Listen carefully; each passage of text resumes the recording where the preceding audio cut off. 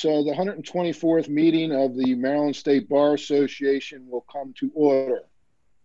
Welcome, members, to the first ever virtual meeting for the MSBA. As you know, because of the pandemic, we had to cancel the in-person annual meeting. So we're trying something brand new here, and I think the staff has worked extremely hard on it. Anyway, thank you for participating in this historic event necessitated by COVID. We hope everybody has been staying safe and remaining healthy. One of the benefits of doing a virtual meeting, I really believe that it gives a greater access to a larger number of our members to participate in the normal Saturday morning meetings on our Saturday. To ensure that the association's business is accomplished fully, fairly, and timely, please consider the following standing rules for today's meeting. Can you cue the next slide? Is there a slide? Okay. First of all, the agenda for today's meeting sets forth the order of business and the time for discussion and debate that has been previously delivered to all our membership at least 30 days in advance. Second, that the time allotted for members' debate on any question shall not exceed 1 minute per speaker. There we go, standing rules are up there. Third, that the MSBA staff and designated staff members shall administer and report on the use of the electronic platform utilized for voting. And finally, that the meeting is scheduled to adjourn at 5:30 p.m. or following the inaugural address of the new MSBA president. If there is no objection, the standing rules will be approved. If there are any objections, you need to type the same in the chat box and we will take it to a vote. But if there are no objections filed, the standing rules are approved and they will determine the course of conduct of the meeting.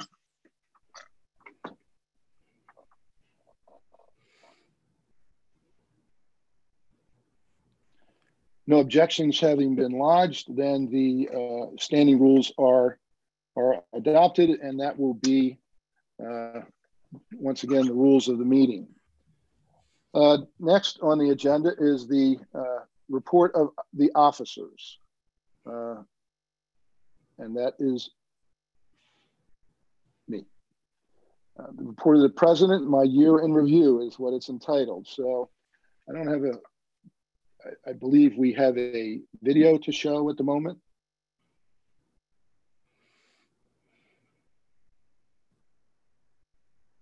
No?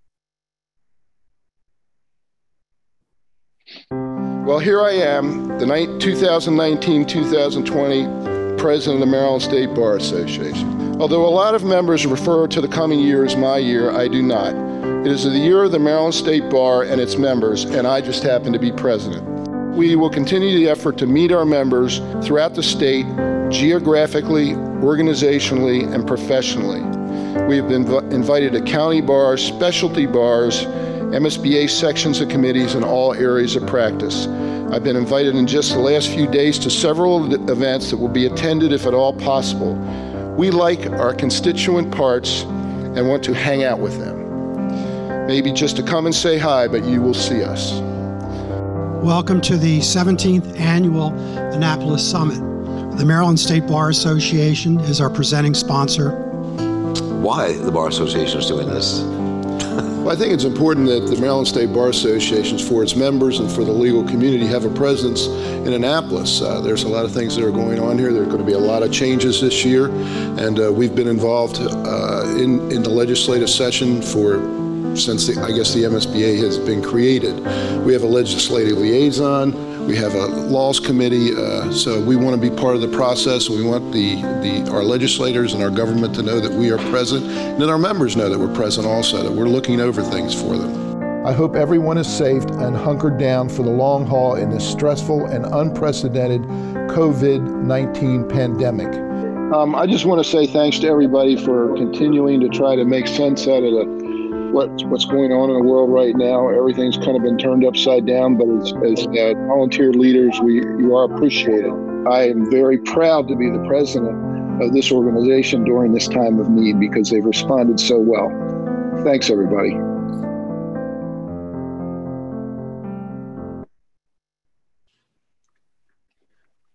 Thank you, Bill. That being said, I will say my time is short. Today, I realize that a year of experience has finally prepared me to be reasonably competent to be the president of the MSBA. So it must be my time to go. But we are in not good, but great hands to move forward. Our incoming president and I, along with the MSBA staff, have been working cohesively for several months to assure a smooth transition. And I have to say that Judge Scurti is ready, willing, able, and prepared to move this organization forward with the support of the incoming officers and an outstanding MSBA staff. In reflecting on my year, you have seen a few of the highlights in the short video. Of course, most of that occurred prior to the pandemic. The last event I recall that was alive was in DC when COVID was first really becoming an issue. The many attendees were kind of awkwardly not shaking hands and banging elbows. No mask, no social distancing. Was that ever foreshadowing of things to come? Always first on my agenda is to restate that I believe in the mission of the MSBA and understand that mission more clearly now than ever. In brief, that is to serve our members and to be the voice of the legal profession in Maryland and more broadly, nationally. The organization has been faced with many challenges this year, unprecedented challenges that are unresolved and will continue to be challenges in the uncertain future.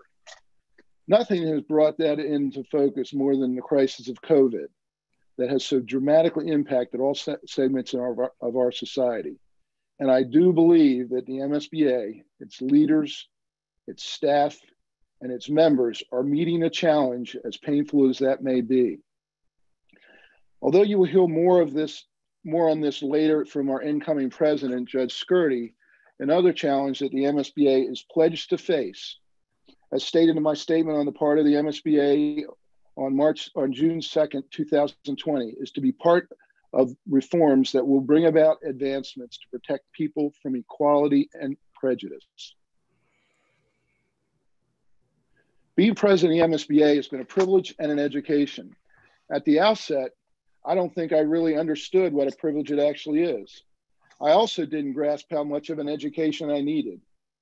But I can say now, today, I am ready to graduate. Some of the observations from my experience as president are as follows. First of all, thank goodness, under the direction of our executive director, the MSBA made a total commitment to improving our technology and platforms over the last several years. When the pandemic closed just about everything, we were able to go completely remote and still serve our members in the profession. This meeting is one of those examples.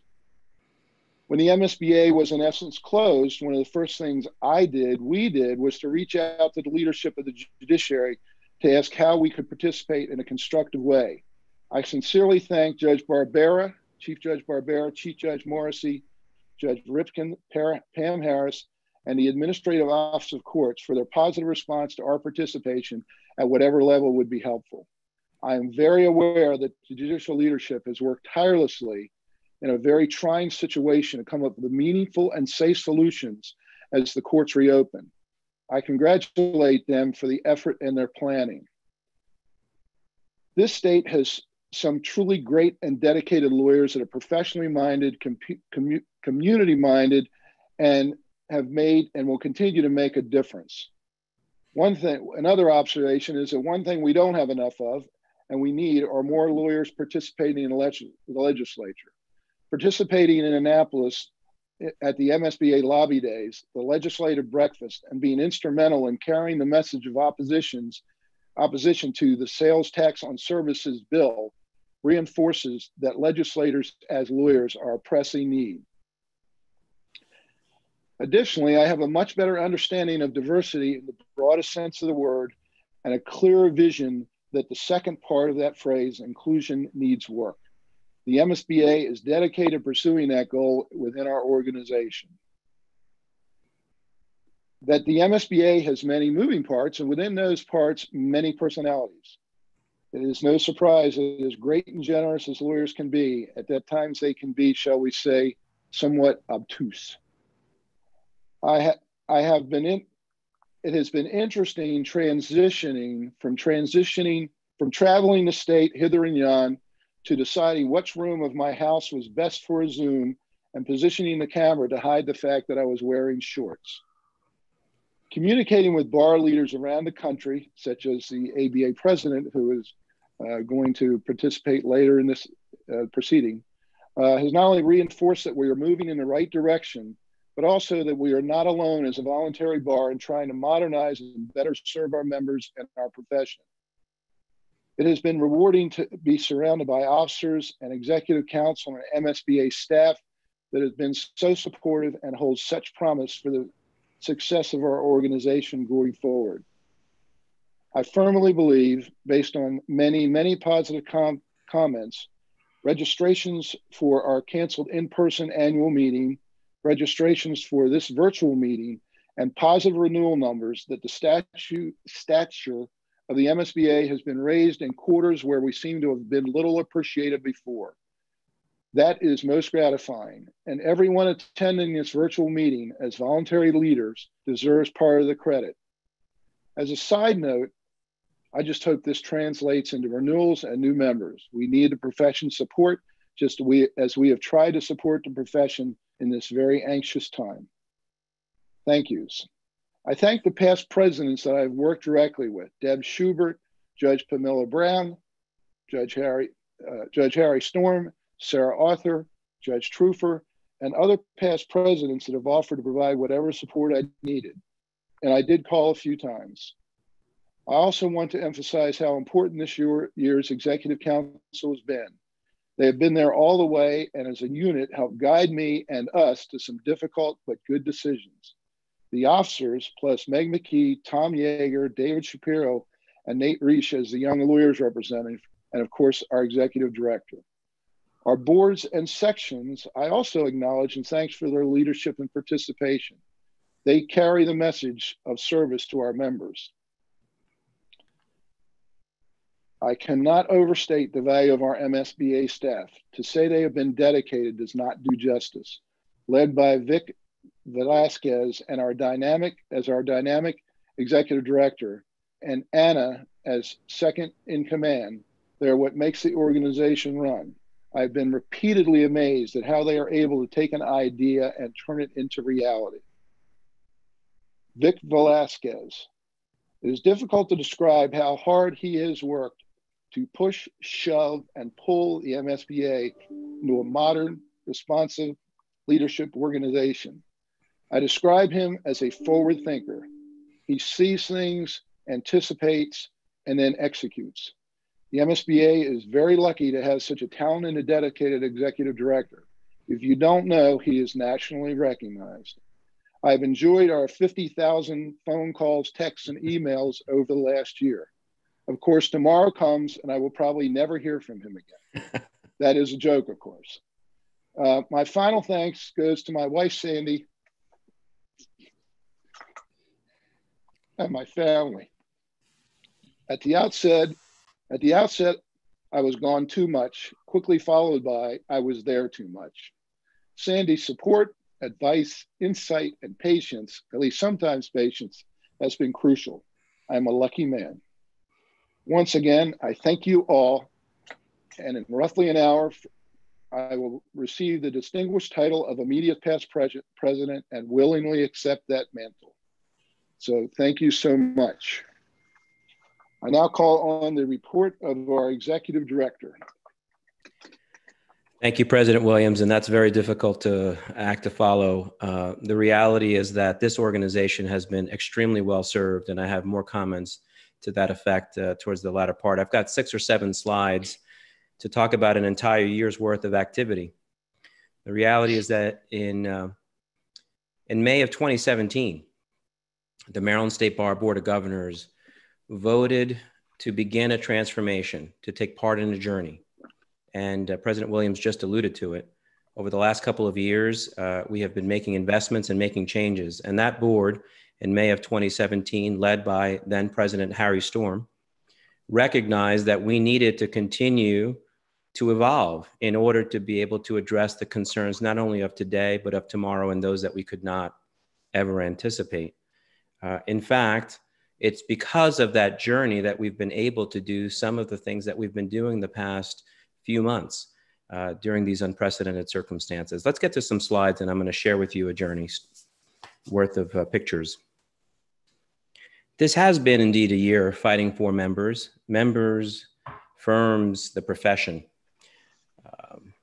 It seemed like ages ago that there was the specter of taxation and legal services, something that we focused on immediately, that resulted in us placing ads that you see on your page there, doing testimony, lobbying, rallying support, getting thousands of folks. You see President Williams in the midst of a press conference where we were focused on telling our story and why we believe that taxation and legal services was not positive for our profession, for businesses, for the public interest.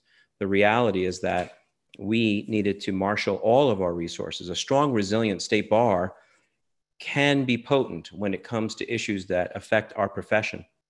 And it's important to note that we were able to successfully, in partnership with other organizations, successfully defeat the specter of taxation and legal services. You see a lot of other images there. And President Williams talked about Lobby Day, our focus on letting our legislators and our members understand that the tens of thousands of attorneys that we represent are a voice that should not be ignored, and in fact can serve as a resource in each legislative session. You see a picture of Delegate Barron and Senator West, who co-sponsored legislation that was pro our profession and our practitioners. And you see other visuals around some of the content that we put on during this pandemic. So from taxation and legal services, we woke up one day and all of a sudden we realized that we were in a new world. In fact, around COVID, we've now had over 20,000 hours of online learning that the State Bar has provided at no cost to both members and non-members. We've had coffee talks with hundreds of attorneys. We've had webinars specific to COVID, 31 webinars, in fact. You see a set of numbers there on the slide. That was through at some point in May, and through just a couple of days ago, we've had 31 webinars with 22,000 views. We have been working hard this year. And we, as a state bar, have been adversely impacted by COVID. You'll hear our treasurer make some remarks to that effect, so I will not cover it, but know that we have been working hard. In our next slide, part of our efforts have been communicating to our membership. Center of that slide, you see our Reopening Business Considerations Guide for the Legal Community, a 30-plus page document that was intended to serve as a resource. You've seen our Bar Journal, which has had an evolution. Plenty of publications that we have put out, the State of the Profession report that we put forth. We've been busy. The engine of the MSBA has been busy. And this is all happening, as you go to the next slide, in a year where we expended a tremendous amount of energy to put on the biggest show we've ever put on. President Williams talked about the fact that he was pleased by the numbers. Last year, we had over 1,100 participants. By mid-February of this year, we already had over 500 plus registrants and participants, and we were projected to go well past the 1,100 that we had last year. It was going to be a phenomenal 3 days in Ocean City with 80 substantive sessions. But as you know, it was not meant to be. In fact, some of those sessions, we are now beginning to still hold the actual trainings, record them, and deliver them to members. We are shortly going to be announcing to the general membership, and you as participants of this business meeting get an opportunity to hear that we are within weeks going to renew our commitment to the profession, specifically to our membership, and allow them to have free access to our virtual online learning. More to come on that. And as we move on to the next slide, we recognize that virtual is important, community is important. The Maryland State Bar Association for 124 years has been focused on creating community, but you cannot always do that in person. We doubled down on in-person this year, and you see some of the images. We held over 100 in-person events before the COVID situation took place between sections, committees, formalized events. As President Williams pointed out, our connections events started to hit multiple counties, a continuation of efforts under President Trooper, who said, let's get out there, let's get out into this great state and let's meet our members. And we've been doing that, and we did do that. But you also see visuals around Zoom chats, and we're all now familiar with the Brady Bunch visuals that we stare at most of our day. We have, at this point, had, between our webinars, online learning, our meetings, we have had over 30,000 individuals participate on some virtual meeting and function. And while we're thinking about that, we recognize that it's more important now than ever to establish and to support virtual community. Again, we're not walking away from the fact that we will always be an organization rooted in connecting in person, but we struck a partnership with Treble. And the Treble platform is essentially what I like to call move over LinkedIn. This is LinkedIn on steroids. It's the ability to grow, manage, and most importantly, leverage your network of contacts. And the Treble solution is free of charge to our members, because we recognize that in this environment, it's important to not only have in-person opportunities, but to create virtual communities and make sure that the profession is connected more so than ever. I was just having a conversation with former President Harry Johnson, and he talked about the fact that in this environment where you can't get out and about, people can get isolated. And it is bar associations. We're going to hear from the president of the ABA, bar associations like the MSBA, bar associations like your county and specialty bars that convene the voices that allow us to connect and remain part of a profession, remain part of something. And it's very important in an environment like this. I will just share as we continue our slides that our communications and the investments that we've made, the processes that we've changed have allowed us to do a lot. I won't get into what's on this slide, but we have just done a lot in terms of solutions. You see something called Up Content, which is the ability to curate legal news specific to you as a user. We've begun piloting that. We hope to continue to roll that out, and lots of other communications tools, vehicles, including our video biographies of our members, and focusing on the face of our members and understanding the content and the technical substantive issues that our membership are interested in hearing about. So as I continue through this presentation, I will say that sections, I've said many times, are the lifeblood of this organization. I mentioned we've had 20 coffee talks with over 400 attorneys that are geared towards sections, and we continue to provide the marketing, the support, and we want to do more in the days to come. I know that President-elect Scurti has talked about the desire to continue to engage and support our sections. It's an important, in fact, I wouldn't even say important, it's a critical element of who we are. So as we continue through the presentation, I do want to make a special point around a partnership that we have with the Maryland Legal Services Corporation. I'm not sure if you're aware, but the MSBA and MLSC forms a partnership, and we have something called the Honor Roll. And essentially, the Honor Roll is geared towards acknowledging those organizations that pay above market and favorable interest rates on IOLTA accounts that helps support the funding for civil legal aid. It's a partnership that we think is very important. And for this business meeting, we want to welcome Wells Fargo to the IOLTA Honor Roll. Susan Ehrlichman and the team at MLSC do a fabulous job. We recognize that there are headwinds for that organization and its ability to fund civil legal aid organizations. So it's more important than ever for us to highlight when business and industry, and specifically banks and financial institutions, step up and allow us to fund. So welcome to Wells Fargo for the Honor Roll program. And speaking of partnerships, the MSBA does a lot of good. I often get the question, why should I belong? And I will share that we have a tremendous amount of content for members in just about every segment of the profession. We certainly have lots of valuable resources that we provide. And to the right of that slide, You see our partner organizations, those that we're proud to support. We've created them all. And we have an opportunity to do good, whether it's allowing high school students to get out there, allowing us to facilitate pro bono legal services, funding the communities that we're in through our Maryland Bar Foundation or our Access to Justice Commission, which has just announced a partnership with the Attorney General and the creation of the Access to Justice COVID-19 Task Force. But what I want to leave you with in our session today is that in addition to all of that public interest work that the MSBA does, only possible by virtue of your dues dollars, we also help hundreds of attorneys who have substance abuse, alcohol, mental health, and other issues. And we do so confidentially. You will never know that someone to your right or to your left, virtual or in person, may have been helped by this program. And we're helping many now as we're seeing an uptick driven by the COVID situation. And there's a toll-free number.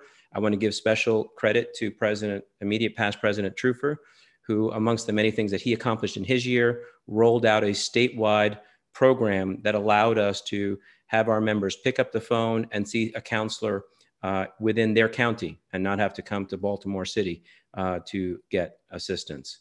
All of this happens because there's a family, a village as it were, if I move to the next slide. And frankly, I get an opportunity and I have the privilege, and I have the great privilege of serving as your executive director, which I am honored to do. But you're seeing the faces of a team, and President Williams talked about them. These are the folks behind the scenes. Some of you may see, and some of you may know, but others you may not. These are the folks that make it happen. When I joined this organization, there were over 30 employees. We are down to this strong and lean, mean machine because the economics of Bar Association land requires us to get lean and mean. And we have been reducing our expenditures for multiple years in a row. These smiling faces are the folks that get the work done. And they are all to be commended. And I just thank them all. And last but not least, as I bring my presentation to a close, I asked my team to put some pictures up of President Williams and I, and the only picture they came up with was that one of the two of us looking miserable.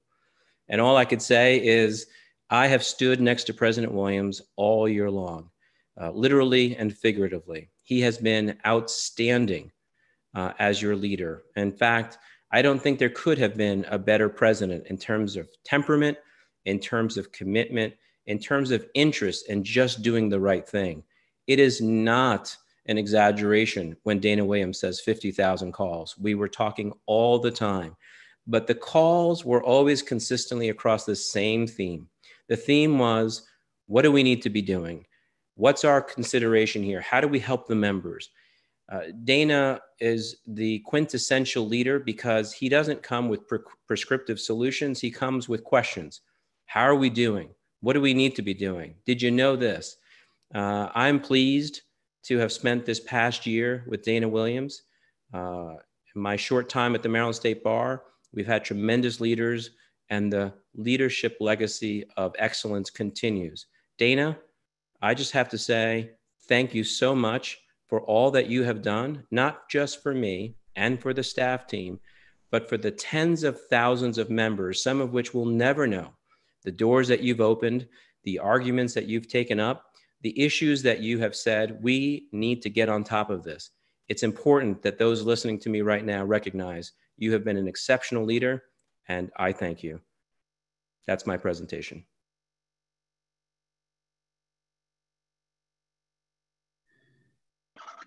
The chair now recognizes the MSBA Treasurer, Natalie McSherry, for her report. And thank you for those comments, Vic. Thank you, President Williams. Thank you for everything you've done to lead this organization. And I second everything that Vic just said, and I want to add to it. And I see that a couple people have already written comments in the chat room, but Vic and the staff at the MSBA make us all look good, and we all owe them all a huge thank you for everything they've done, especially in this very complicated year. From a financial standpoint, before COVID-19 came along, the MSBA had been performing significantly better than the year before. Through mid-February, the revenues were 15% higher than the year before, and expenses were 17% lower. We had hit 96% of our membership target So things were looking pretty good. And then COVID-19 came and unfortunately resulted in 3+ months of virtually no revenue. We couldn't put on programs. We couldn't have our, as Vic's already said, anticipated to be terrifically successful summit. And so to address that, the MSBA had to take the painful step of furloughing some staff and modifying some of their supply and service agreements in order to try to weather the storm. We were glad, though, that we did not have to invade our reserves, but we did use our line of credit. I'm happy to report, though, that for the first 7 weeks of our dues campaign this year through day before yesterday, the MSBA has had 7,000 and better members pay their dues already for next year. That is significantly ahead of last year at this point in time. So we're now projecting, based on the impact from COVID-19 for this first part of the year with no revenue, that the MSBA will end the fiscal year at about 20 to 23% under our annual revenue budget. You will, of course, get a detailed report later in the year because our fiscal year ends today with more details about that, but that's where we anticipate it will end for the year.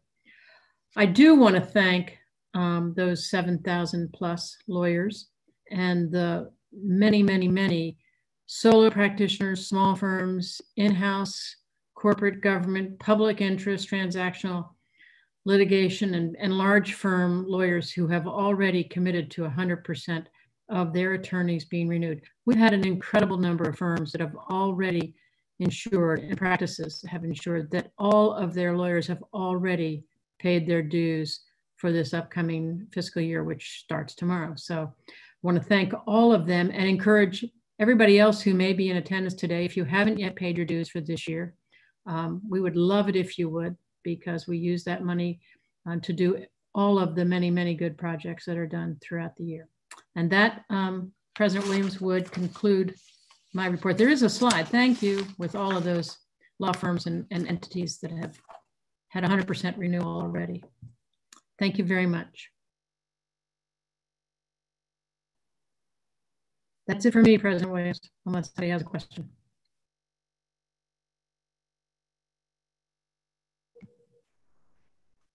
Next is the report of our secretary. Thank you, Mr. President. I just want to thank you and the other officers and the executive director and his team for an amazing year under unbelievably difficult circumstances. And with that, I have no other report. Thank you. Well, ladies and gentlemen, we are very pleased to have the ABA President, Judy Martinez, to make a presentation for the group, for the Maryland State Bar Association. Before she speaks, I just want to give you a little background information. She is the president of the American Bar Association, the largest voluntary association of attorneys and legal professionals in the world. She is a Louisiana attorney, and she is from New Orleans. Over the past 35 years, she has held various leadership positions with the ABA, including chair of the Standing Committee on the Federal Judiciary. She's been the ABA's lead representative to the United Nations. She's a member of the ABA Board of Governors and its executive committee. She has served on numerous ABA committees dealing with critical issues in law and society. She served as chair of the ABA's Presidential Commission on the Future of Legal Services and its Commission on Domestic Violence. She's been a member of the ABA Commission on Women in the Profession, the ABA Task Force on Building Public Trust in America and the American Justice System, and the Council of the ABA Center of Diversity. She has also been a practicing lawyer. She was a commercial litigator, and she also worked in the corporate world at Northrop Grumman Corporation, which is a Maryland corporation. And she did once when she was between those events, she worked for a year as a fellow in residence at the Advanced Leadership Initiative at Harvard University. She did return to Simon, Peregrine, Smith, and Redfern, where she worked as a commercial litigator, and she is partner and member of the management committee. She has also held several leadership positions within the New Orleans and Louisiana state bars. She has won numerous honors, including the Samuel Dalton Capital Defense Advocacy Award from the Louisiana Association of Criminal Defense Counsel, the Distinguished Attorney Award for the Louisiana Bar, the Alliance for Justice Award from the National Gay and Lesbian Law Association, the Michelle Petard Wynn Professionalism Award from the Association of Women's Attorney, and from the Louisiana State Bar in 2017, she got the David A. Hamilton Lifetime Achievement Award, and the New Orleans Bar Association's President's Award. She is a member of the Board of Directors of the American Bar Foundation, a fellow of that foundation, the Louisiana Bar Foundation, and the American Law Institute.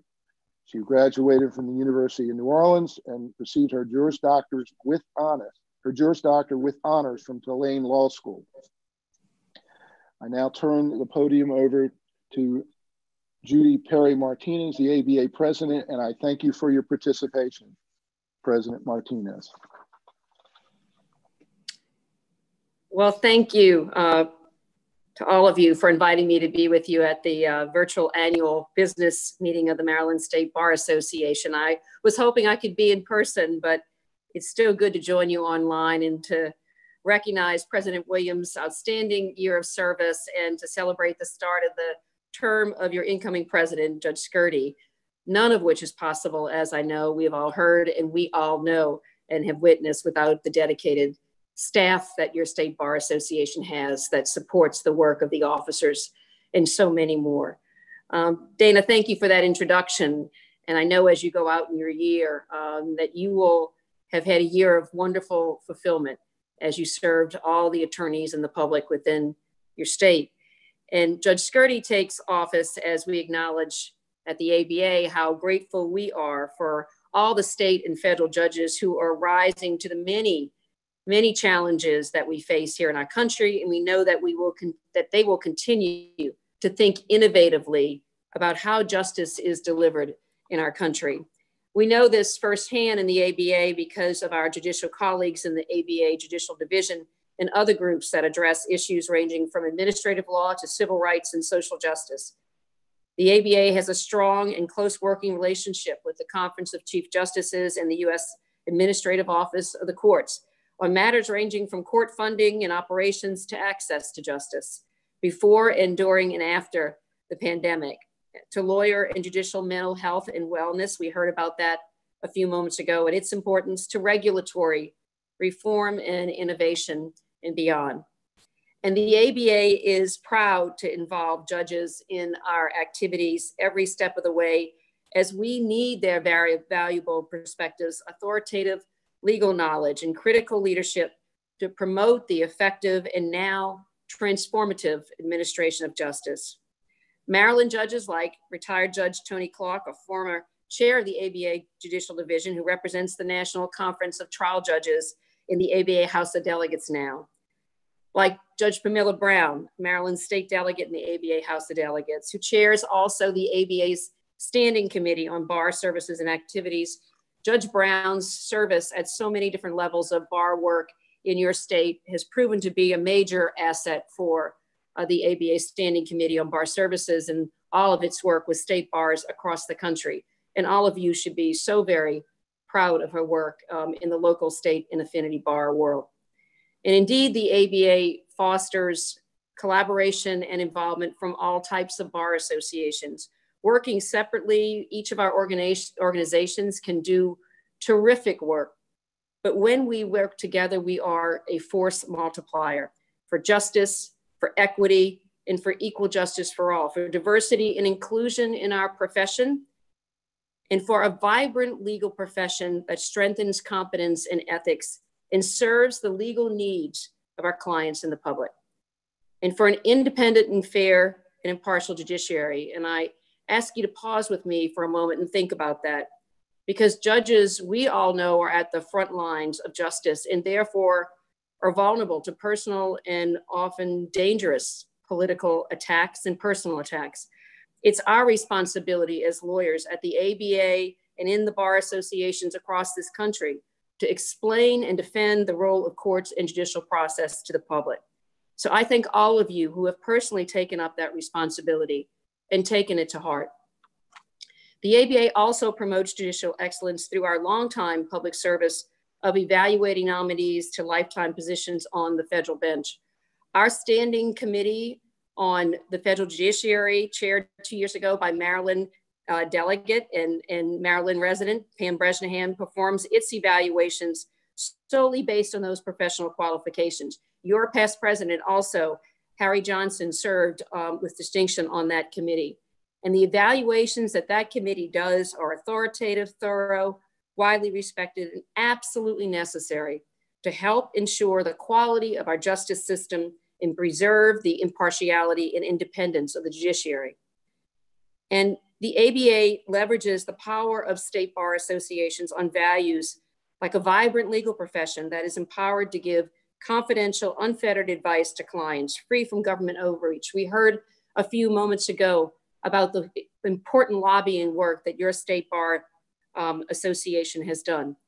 And likewise, the ABA works in its area of lobbying in order to make sure that we are pushing issues of importance to attorneys across this country. And again, a Maryland attorney, Kevin Shepard, who has been at the front lines for the ABA on our gatekeeper regulation task force, addressing beneficial ownership issues that are so important to attorneys. And Kevin serves on the Board of Governors, as you may know now, and in a month he will become the ABA treasurer. So we're all very proud of that as well. The ABA continues to advocate for lawyers just as we did when Baltimore's Mike McWilliams served as ABA president many years ago. We recently worked with federal agencies to improve customs and border searches and their policies to better protect privileged client information on attorney electronic devices during border crossings, We defeated mandatory accrual accounting proposals in Congress that would have required law firms to pay taxes on income long before the income is received from clients. And we helped state bars advocate most recently with officials who crafted shelter-in-place orders to include within the definition of essential services, critical legal services, which cannot be delivered legally or practically remotely. We noted that, for example, in many states, required in-person execution of instruments such as wills and powers of attorney, and criminal defense counsel were needed in order to access incarcerated clients to provide confidential legal advice and protect important constitutional rights. We are meeting at a momentous time, a historic chapter for our bar associations, for our profession, and for our nation. And for one thing, we're refining and redefining new ways of how we interact with and learn from one another. Our members know that they can always turn to our bar associations for professional development, the latest information in their practice areas, national networks, opportunities to teach and publish and lead, and so much more. Our need to meet virtually doesn't change our essential role one bit. In fact, it's already led, as you've heard from your team, to expanded audiences, more convenient participation for many attorneys, and reduced costs for members. The resilience we offer in our practices, along with the dedication and creativity of our government, agency, and public interest legal aid attorneys, our bar associations, and our courts, are enabling us as a profession to adapt and overcome the challenges brought on by the pandemic, and we will continue to evolve. At the ABA, our unique vantage across all practices and settings against the backdrop of the great laboratory of experience throughout our 50 states provides a valuable perspective on what is essential for lawyers during the pandemic and beyond to be productive and financially viable, perform quality legal work with the highest ethical standards, and strengthen our relationship with our clients. That is the drive behind the ABA's new coordinating group on Practice Forward. Practice Forward is gathering pandemic responsive resources from across the ABA and harnessing expertise to address emerging legal practice needs by all attorneys in all practice settings. The group will also collect input from state and local and affinity bar associations across the country. Our work on Practice Forward complements our ongoing work through the ABA's Pandemic Task Force, which since March has met weekly to share information and make connections among national legal aid providers, federal and state court leaders, pro bono organizations, pro se advocates, and others, as we grapple with how to meet the arising needs out of those who are coming from out of the pandemic, and most importantly, the most vulnerable of populations that have been impacted. The pandemic, of course, is only one major change faced by our profession and the clients and public we serve. We also, at this time, meet at the crossroads of history when it comes to justice in America. And we are experiencing a long overdue awakening to a truth about the prevalent and persistent racism in our justice system and greater civil society. We will realize solutions only with the leadership of not only the organized bar, but with the contributions of each of you as individual lawyers, citizens, and statespersons. It's important to remind ourselves of systemic injustices again and again, not only today, not only this week, not only this year. As lawyers, we have a special responsibility, an enduring responsibility to stand up against injustice, especially injustice caused by laws that are racist and unjust in deed or effect. Our Black colleagues and neighbors have endured too much.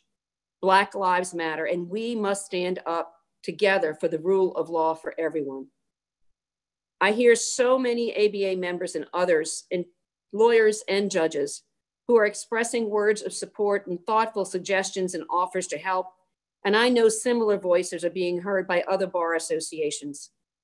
Chief Judge Barbera's statement on equal justice under law, along with her formation of the State Judiciary Committee on Equal Justice, will tremendously help mobilize the profession and your leaders around the many issues and discussions, policy development, and projects, and other critical tasks at hand.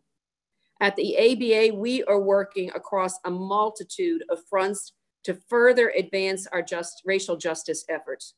We have stood up a new racial equity website that has numerous resources for members, the greater legal profession, and the public. Building on decades-long, highly regarded standards work in the criminal justice arena, in civil rights advocacy, we're advancing policies on police accountability, urging objectively reasonable standards for a defense of excessive force, a national database on police disciplinary records, no chokeholds, and more for consideration by our fast approaching House of Delegates in August. And we must continue to take a hard look at our profession and what more we can do. We have long struggled to diversify the legal profession with limited success and numbers well below not only expectations, but what any of us would envision as success. The public, whom we are committed to serve and help, benefits from the richness and intellect and talent and dedication that only a diverse and inclusive legal profession can deliver, both within and outside the courtroom. We are today announcing a 3-part weekly town hall series, the first of which on July 7th, and we're hosting it with a group of co-sponsors. And the first one will feature the 3 Black former presidents of the American Bar Association. And then the series will continue weekly. And we are committed to a diverse and inclusive profession, not only when it comes to race and ethnicity. And we have had the wonderful champions from Maryland in that regard, Bob Gonzalez and others over the years, but also sexual orientation and gender identity and disability status. And we're committing to helping our law graduates and law students as they go through the process of the bar exam and continue their studies during the pandemic. And we are most grateful for leaders like Chris Jennison and others in the Young Lawyers Division, who are helping not only young lawyers, but others understand the importance of wellness and well-being and health for themselves and for those whom they serve. This year, like your meeting is virtual, as will be the ABA's annual meeting for the first time ever, July 29th to August 4th. We'll also be making history by offering the meeting programming for no registration to our members, no registration fee to our members. And the theme this year, a theme we don't usually have at all, but the theme we've placed on this year's meeting very early in the year was convening for justice. And it'll focus on addressing in-depth issues of injustice and inequities, including those exacerbated by the pandemic. So I hope you can join us for what I know will be an informative meeting. The ABA relies on the support and involvement of our members. We look to members, just like your bar association, to serve as speakers and authors and advocates and leaders who promote professional excellence and fortify our system of justice. For those of you who are loyal ABA members, I thank you. And for those of you who understand that that membership complements your membership in your Maryland bar, I hope you appreciate what you get out of both organizations. And I ask other of those to join us as you do your work in the Maryland Bar Association, so that we can be the voice of the legal profession, a voice for excellence for lawyers, and a voice for equal justice for all. So again, thank you for the opportunity to speak with you. I am honored to represent the American legal profession with you at my side. And thank you for committing yourselves, each of you, to be the best lawyers and the best leaders you can be for all those whom we serve. Thank you, Dana. Thank you, President Martinez, and thank you for those inspirational words. I'm really glad that our members have an opportunity to hear some of the behaviors, some of the actions that the ABA is taking to face not only professional issues, but also issues of the public and the public interest. So thank you so much, and it's very appreciated. Now, I call on, we are going to have a report concerning the Bar Association Insurance Trust.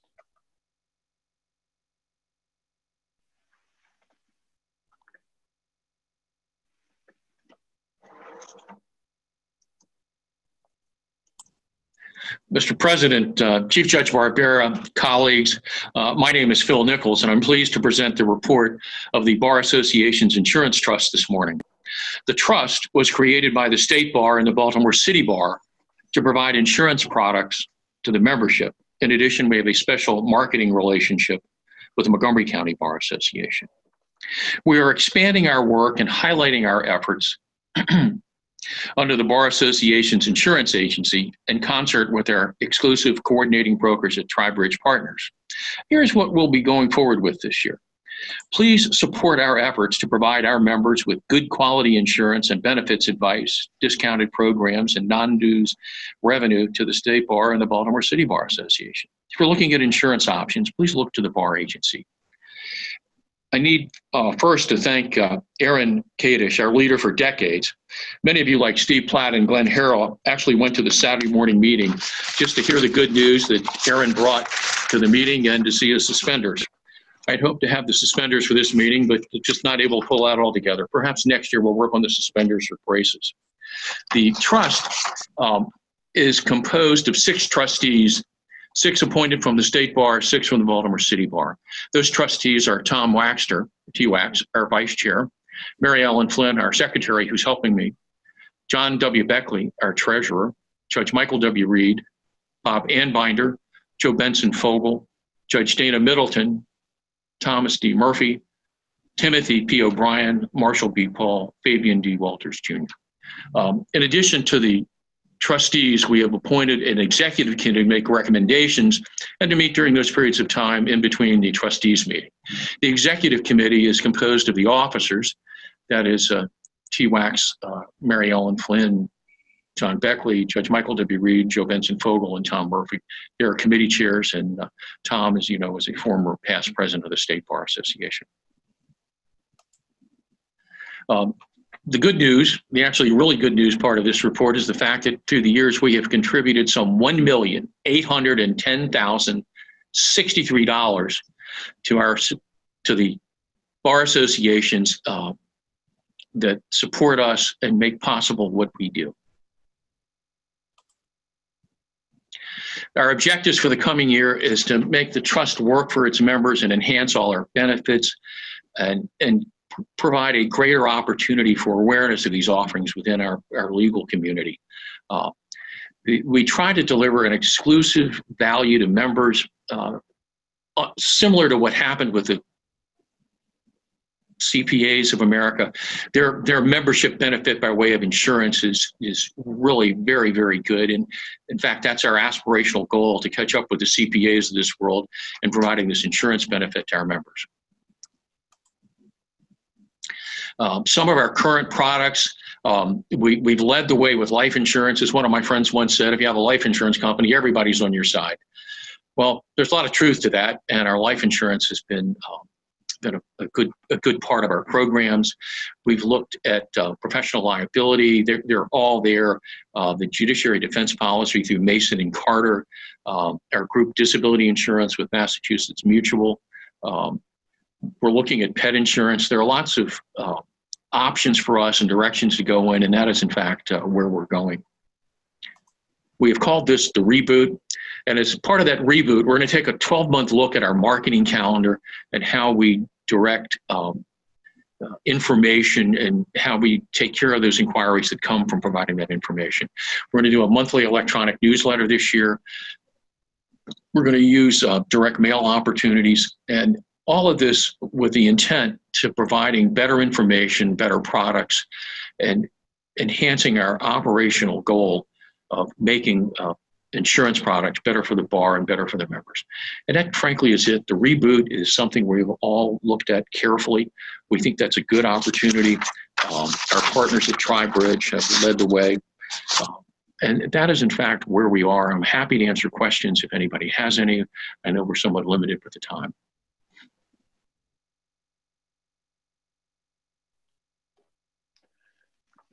Well, thank you, Judge Phillips. Right now, the next order of business is the amendments to the MSBA bylaws. Can everybody hear me? Last month, I think it was May 15th, the Maryland State Bar Association Board of Governors unanimously approved the Bylaw Committee's motion to amend the MSBA bylaws and to forward those amended bylaws with a recommendation to the Board of Governors by the Board of Governors to the membership that those bylaws be approved. A notice regarding the proposed bylaw amendments was circulated to all members on Thursday, May 28, 2020.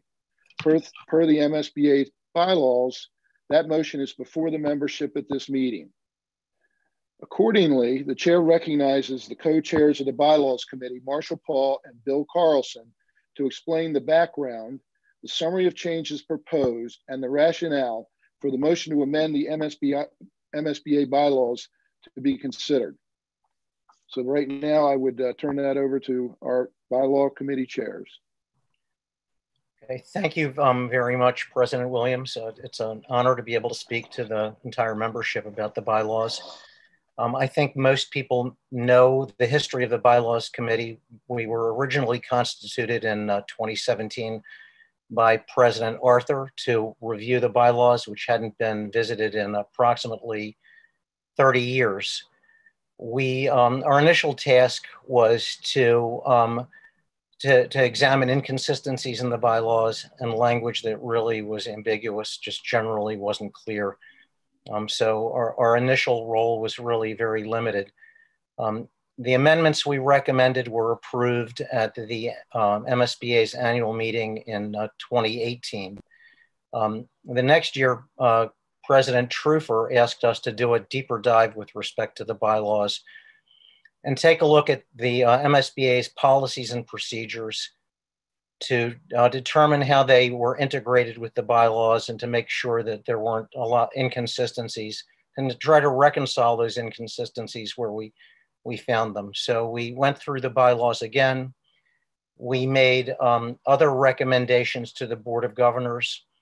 Those recommendations were made actually very late in 2019. They were approved by the Board of Governors, but they weren't approved in time to submit those recommendations to the membership at last summer's annual meeting. So those recommendations were presented for consideration at the mid-year meeting this past winter. We received feedback with certain changes that were additional changes that were requested. President Williams appointed 2 section chairs to our committee.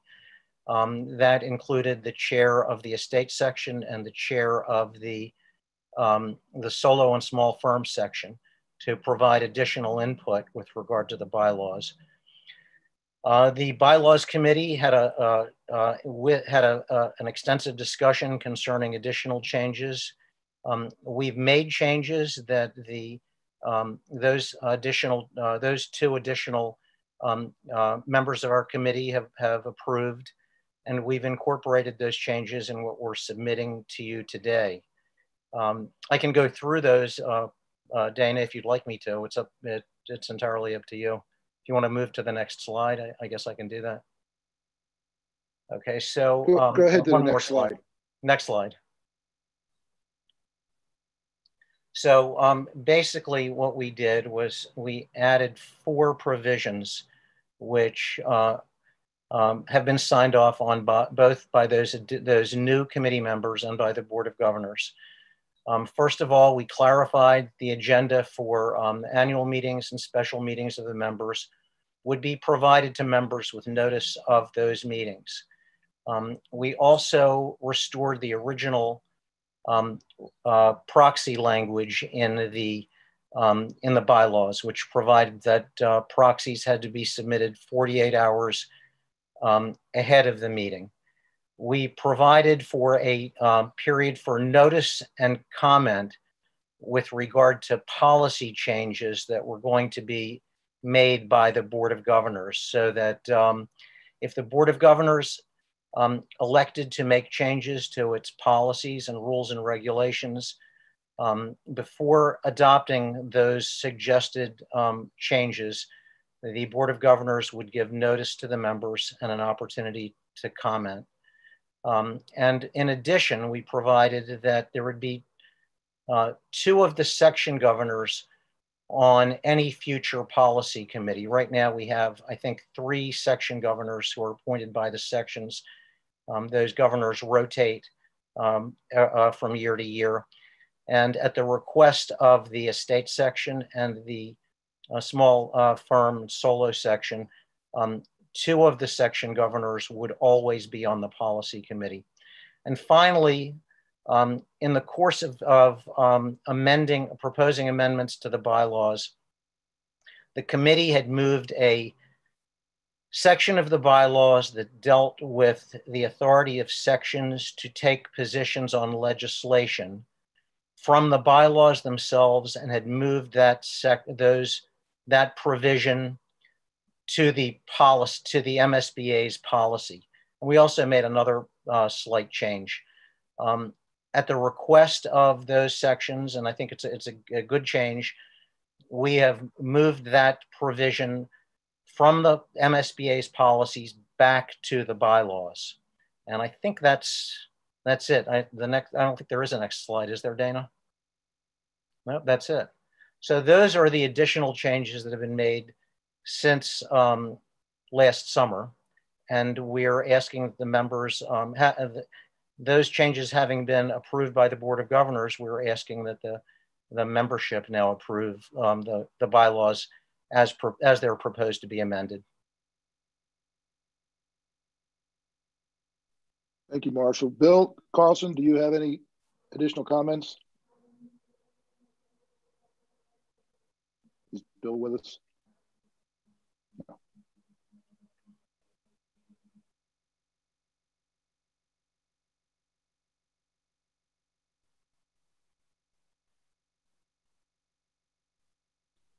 Charlie, I think you have some comments at this moment.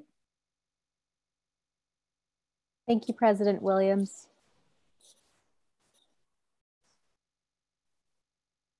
Or do you want to wait? We could just wait a moment. We'll see if anyone has written in to the chat. Okay. For any objections. Now is Now is the opportunity per the MSBA bylaws and standing rules for members who wish to discuss the proposed amendment bylaws that have been placed before you at the unanimous motion of the Board of Governors. If anyone wants to speak about the proposed amended bylaws, now is the time to speak. If you like to have if you have comments, please go to the chat.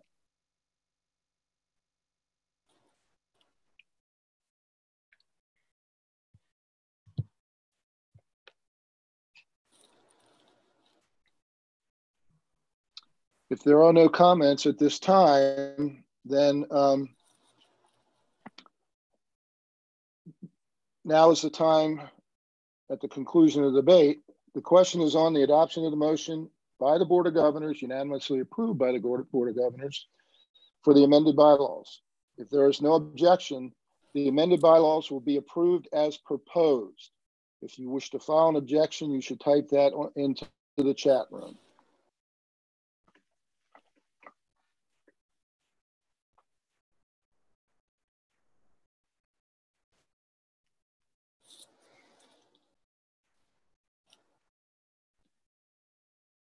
No objections having been received, the motion is approved as proposed and the bylaws are passed.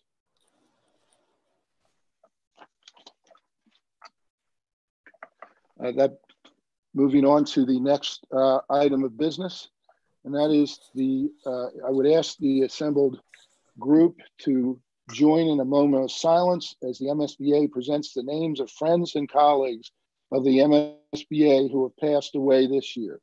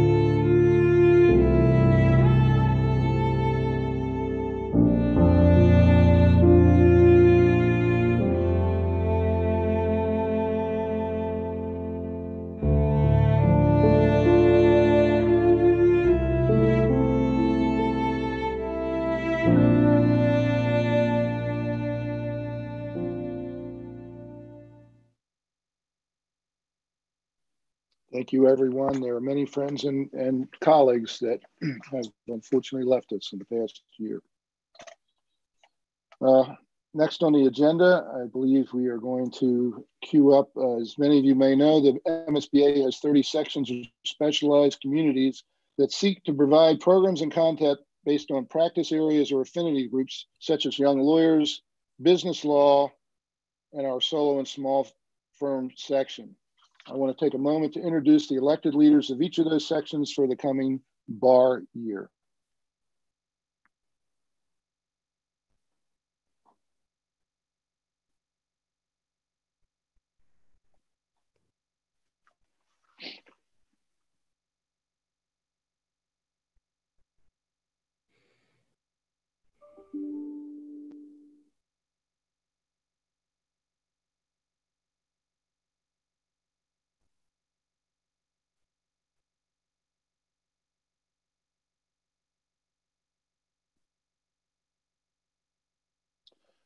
Those are the faces of your bar leaders and your section leaders, so please remember them and refer to them if you need to.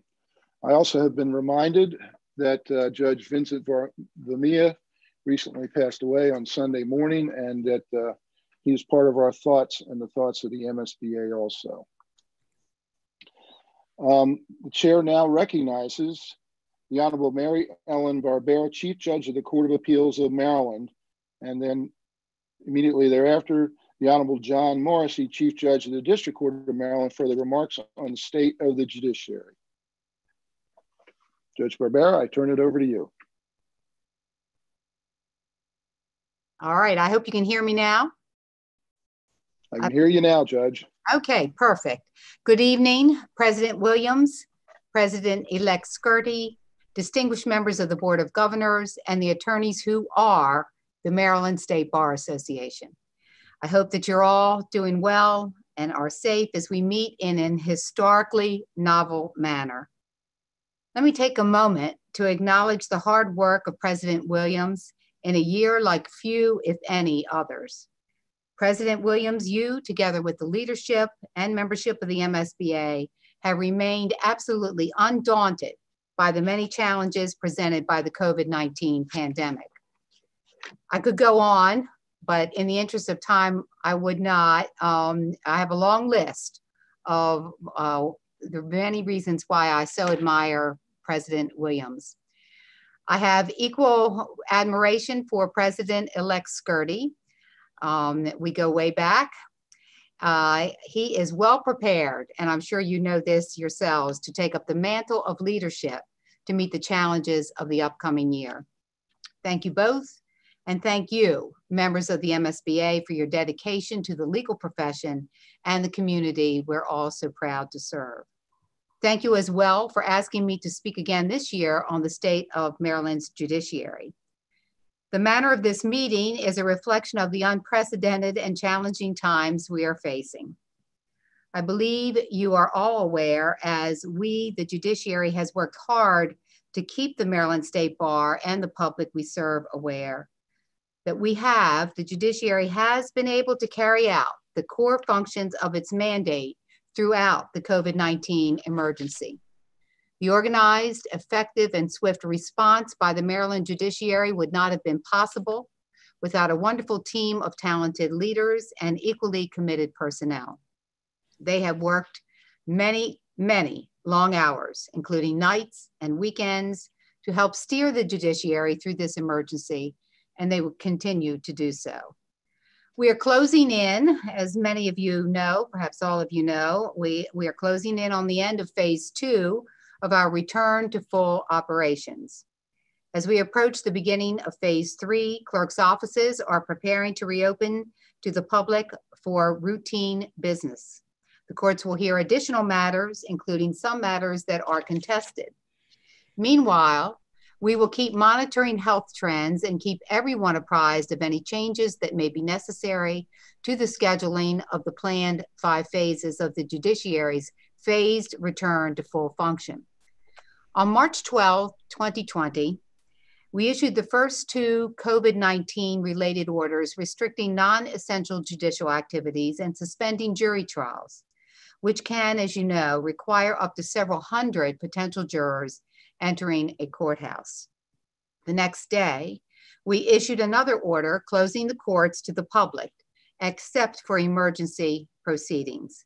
As the pandemic has progressed, administrative orders have been issued to guide the response of the judiciary.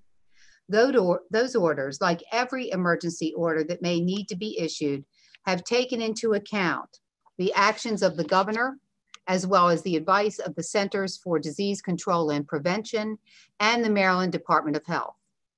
All of the orders have been vetted internally to be certain that they have reflected the on-the-ground capacity and needs of the trial and appellate courts. Those orders have allowed the courts to perform essential functions while adhering to the mandates of due process and, of course, the rule of law. Subsequent orders told statutes of limitations and other filing deadlines to initiate matters, revisited and extended the suspension of grand juries and jury trials, as I mentioned, and addressed the enforcement of residential foreclosure and eviction orders. Other orders provided guidance to the trial courts on detained juveniles and incarcerated adults. Also included is an administrative order authorizing the expanded use of remote technology for court proceedings. A word about the use of remote technology. We in the judiciary have learned the value of remote proceedings, and we plan to apply those lessons to future practices and procedures. The Court of Appeals has approved amended rules of procedure that will make an expansion of remote proceedings permanent in civil matters beginning July 1, 2020. We have leveraged MDEC to allow electronic filings to the Court of Special Appeals and the Court of Appeals in the 3 counties that are not yet part of the system. We have seen plea agreements, sentencings, bail reviews, and uncontested divorces conducted successfully on a remote basis. Some mediations are proceeding remotely. We are especially excited that judges are holding drug and mental health court dockets using remote technology to maintain the continuity the participants need, they absolutely need to succeed. Communication has been essential during the emergency. The judiciary has been in ongoing communication with the Maryland Department of Health and the Departments of Juvenile Services, Public Safety and Correctional Services, as well as General Services. We have also had discussions with the Governor's Legal Counsel and the Office of the Attorney General to address issues and coordinate efforts. On a local level, many of you may be aware, administrative judges are working with our justice partners, that would be you and others, to expand technology to permit and expedite remote hearings. We also have been in continuing communication with you, the Maryland State Bar Association. Thank you. Thank you for the opportunity to have that very important, I would say, back and forth conversation. To the State Bar Association and to other state and local bar associations, we thank you for that opportunity to exchange information. Judicial leaders on a local level have been attending town hall meetings with their local bar associations, and perhaps more than a few of you have participated in those. Judiciary work groups in both the district court and the circuit courts convened and identified best practices and strategies for the safe reopening by phasing in court functions. As you can imagine, it was no small task to work through what needed to be done when, if at all possible, given the health-related issues that we must be constantly aware of. The resulting plans were merged into an emergency administrative orders, actually a series of those that issued in early June. In all phases, my friends, safety measures are required, including masks and social distancing for both court visitors and personnel, until the CDC and the Maryland Department of Health confirm that they are no longer needed. Assuming Maryland continues to move forward, the judiciary will move to phase 3 on July 20th of this year. On that day, we plan to reopen the clerk's offices in the district court and the circuit courts to the public and expand the types of matters that will be heard, including contested trials in the district court. With the same assumption as to the status of COVID-19 in Maryland, the judiciary will move to phase 4 on August 31st of this year. On that day, we plan to resume non-jury trials and other contested matters in the circuit courts and the district court. We hope to be able to move to phase 5 on October 5th, resuming jury trials, the final aspect that completes the judiciary's full operations. Chief Judge Morrissey, who will follow immediately upon the conclusion of my remarks, will speak more about the phased resumption of operations in the district court. When I refer to the resumption of routine operations, I must be clear that we are engaged in ongoing examination of how best we must fulfill our mandate, of how we best conduct the business of the Maryland judiciary. The world as we all knew it in March is no more, not quite ever to be like it once was, but amazing positives will emerge as a result of this, I have no doubt. We have become accustomed to wearing masks, keeping social distance, an oxymoron if ever there was one, and using remote technology. We have begun and will continue to address the backlogs of matters that must be heard and decided for the people of Maryland. We have begun cautiously to forge ahead.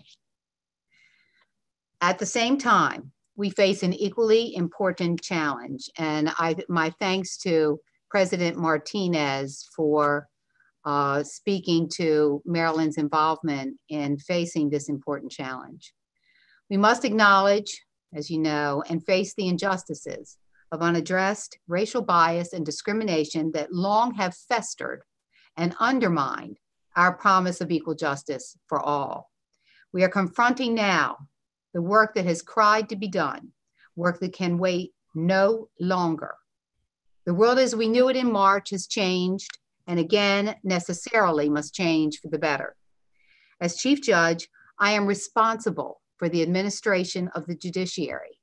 As such, like other Chief Justices throughout our nation, I have issued a statement, which I hope many have read, on equal justice under law, affirming our commitment to the oaths we have sworn, you and I, and our duty to keep the promise of equal justice under law for everyone. I've also directed the creation, as you heard earlier, of a new standing committee of the Judicial Council, the Committee on Equal Justice. I have appointed more than 40 members from throughout the judiciary, including the Honorable E. Gregory Wells of the Court of Special Appeals, who will chair that vital and very important committee. The Committee on Equal Justice has been empowered to take a hard look, both within and without, and to identify where we, the Maryland judiciary, must improve and where we must change. These will be hard conversations, but they are conversations that are overdue. We also have the honor to lead the judiciary, those of us who lead the judiciary, to listen and to take on the work that must be done. The Committee on Equal Justice will begin its work in early July, remotely of course, and we will be relying on you, please, all of you, members of the MSBA. Delegate Barron, I see your photograph here this afternoon. Good to see you again, and many, many others. We will be relying on you, the MSBA, and your individual members to be part of work groups that will expedite and refine our work. It is important. It is not a task that the judiciary can do alone. Together, you and I and the Maryland judiciary, we will do the work that is needed, as must we all in all of our other walks of life. We must do so even as we navigate the difficult challenges of steering the judiciary through the COVID-19 emergency.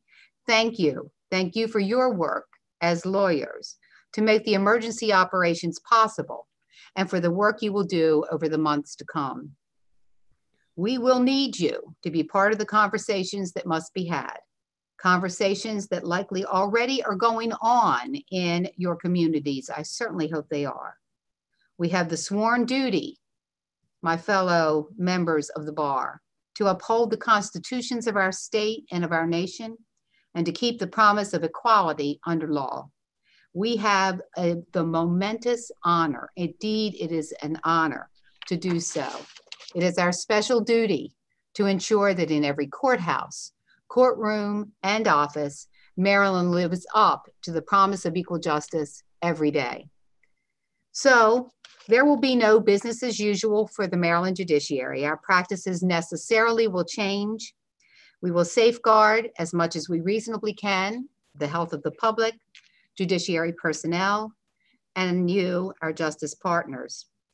We are leveraging technology, incorporating social distancing, restructuring dockets, and rethinking current business practices as we return to full functionality.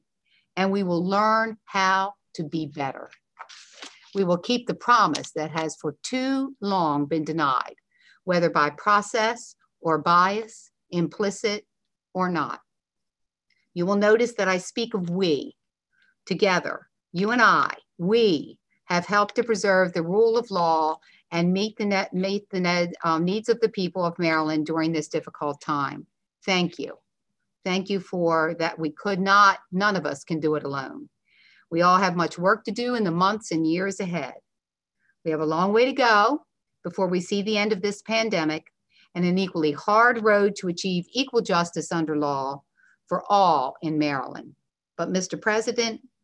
President-elect, members of the Board of Governors, members of the Maryland State Bar Association, I am certain that we will get through this together. We will do it for the people of Maryland, for a better Maryland for all. Thank you for the opportunity to speak with you, President Williams.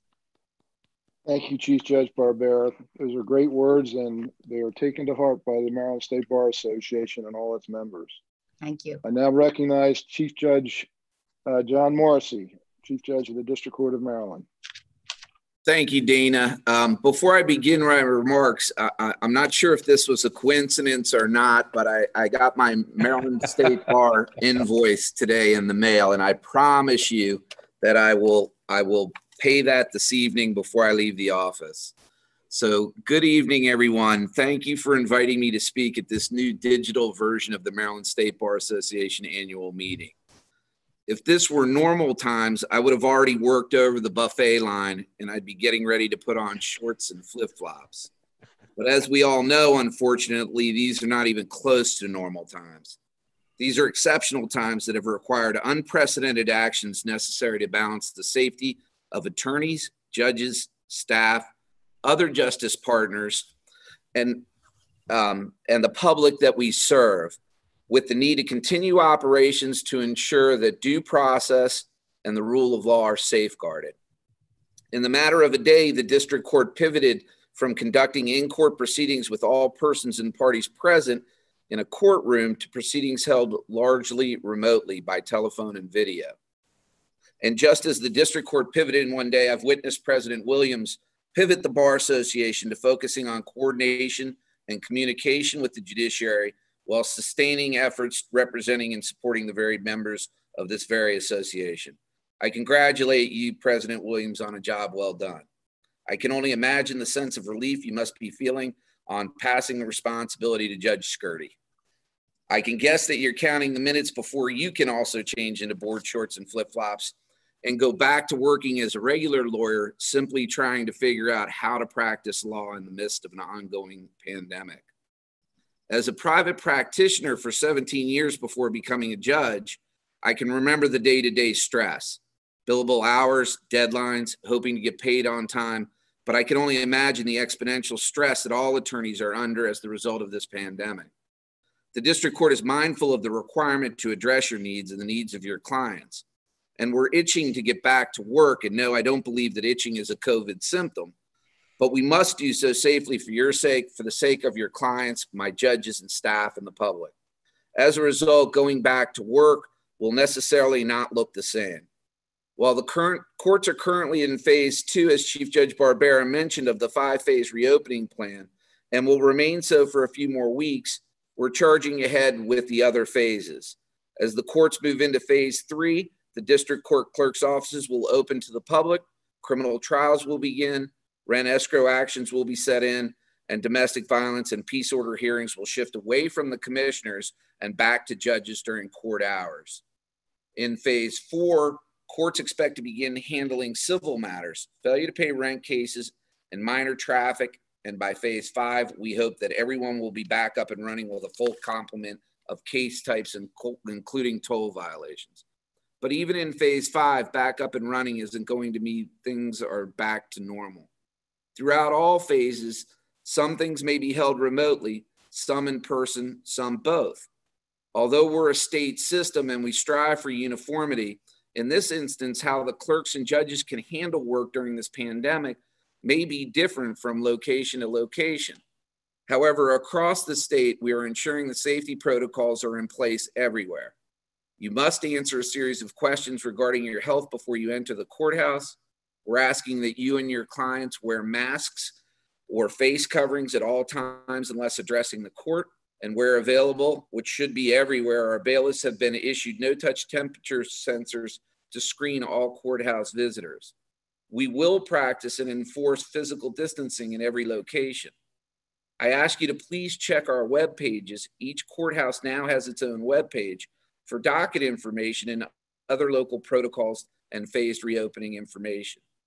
We also ask you to be patient with us and give us your constructive suggestions. When I became Chief Judge on June 1st, 2014, I was faced with immediately implementing the appointed attorney program. And thank you to all those appointed attorneys who continue to provide excellent service during this pandemic. And I had 1 month to roll out the appointed attorney program. I needed a rule change, so I asked Judge Wilner of the Rules Committee if I could present at the upcoming Rules Committee meeting. He introduced me to the committee by likening me to an individual that had enlisted in the Navy in Hawaii on December 6th, 1941. In congratulating Judge Scurti on his rise to the presidency of the MSBA, I told him this story, and I'm assuming that he feels the same now as I did then. Well, I cannot say that implementing the appointed attorney program or guiding the MSBA is quite like Pearl Harbor. I do believe Judge Scurti's turn as president will be a challenge unlike any that has come before. I'm incredibly proud of Mark, and his efforts for the district court have been nothing short of impressive. R.J. Placio, the author of the children's book and movie Wonder, wrote, "Courage, kindness, friendship, character. These are the qualities that define us as human beings and propel us on occasion to greatness." When I read these words, I could not help think of Mark, as he possesses all of these qualities. It's why over the years I've leaned on him for duties outside of his judgeship, and it's why I'm confident that it is in his nature to never fail to rise to the challenge in front of him. Mark, congratulations again. President Williams, congratulations on your tenure. Thank you to all that are part of the Maryland State Bar Association. Please stay safe and healthy. Thank you. Thank you, Judge Morrissey. I just want to make a comment, and that is that by virtue of the fact that when COVID came to be, we reached out to the Judiciary. They responded, and I can assure you, although most of it goes on behind closed doors, they have worked very diligently and very, very hard to deal with an unprecedented situation. Nothing was done by accident here, and they really put an effort through, and I think it really shows up. And as on behalf of the MSBA, I thank all of you. I thank the entire Judiciary. So thank you so much. Now, the chair now presents the report of the Board of Governors acting as the nominating committee. The way, whether you know this or not, the way it works is the Board of Governors in December accepts nominations for people who would like to be part of the leadership of the officers of the corporation, of the organization. And that was done again this year. So the recommendation of the Board of Governors acting as a nominating committee is for Secretary, Delegate Eric Barron, for Treasurer, Jason Deloach, and Natalie McSherry as the President-elect. By virtue of the fact of being the President-elect for the last year, Mark Scurti is automatically the President of this wonderful organization. So that being said, I would suggest that now it's time to make an election. And if there are no objections to the slate of officers named to serve in their respective positions, those names will be elected. Do we have any objections to the officers that have been nominated by the Board of Governors? If you have objections, note them in the chat room.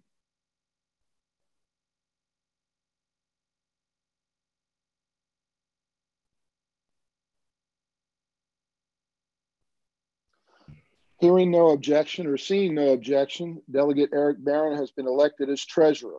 Jason Deloach has been, as secretary. Jason Deloach has been elected as treasurer, and Natalie McSherry is the president-elect. And so congratulations to all of you. The chair now welcomes the Honorable Mary Ellen Barbera to administer the oath of office and to ask the newly elected officers, including Natalie, as president-elect, to please rise.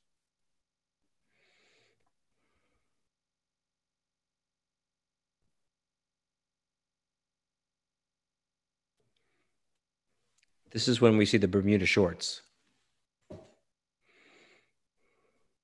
Judge, we cannot hear you. You're on mute.